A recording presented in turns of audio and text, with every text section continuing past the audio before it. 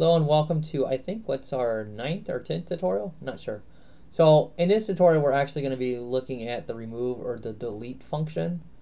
We need to be very, very cautious when using this function. In some cases, you may not even want to use the delete function. What you may want to do is you want to move your data from one table to another table, or you could say active or archived, using like a bit value, which we can go into that more later.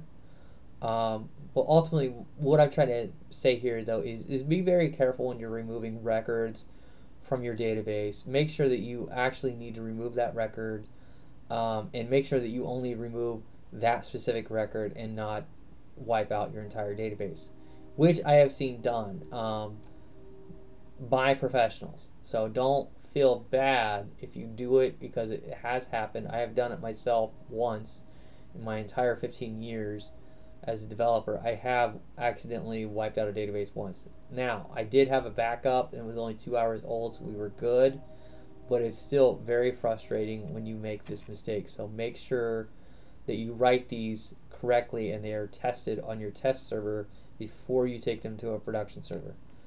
So, to perform a delete statement or remove something, we're going to type the keyword delete, and then we need to know what table we're removing from. So in this case, we're going to remove from the error log.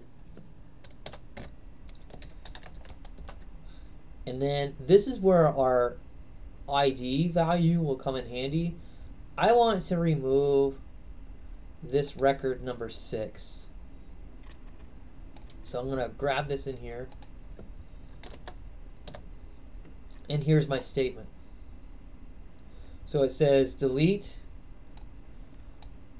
and I'm going to delete from the error log table where column error ID, if I can talk, where error log ID equals 6. So I'm looking for record 6. This is the record that I want to remove. This is the record that will be removed. So I'm going to go ahead and execute. And now that I've redone my select statement that we have already pre-written here, we can see that this log or this record has been removed.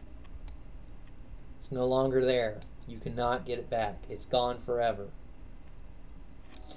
There's no way to recover this unless we had backed up the database. So that's how you perform delete or removing a record. We can go ahead and we can remove some more records if you'd like for practice.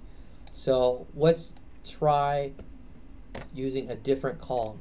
So error severity is still somewhat unique. I don't recommend using columns such as these. I always recommend using an ID, but for practicing purposes, because we know we're not going to break anything, let's go ahead and just try it with this so you can see how we can use something other than an ID to remove a record. So we'll go ahead and remove this first record because this is the only one that has severity number 2. And you can see that it's gone now too. Alright, so that's pretty much all there is for deleting records. Again, practice it with caution. Obviously use this on a test server. Never take this to a production server unless you're 100% confident that your query is correct and that's exactly what you want to do.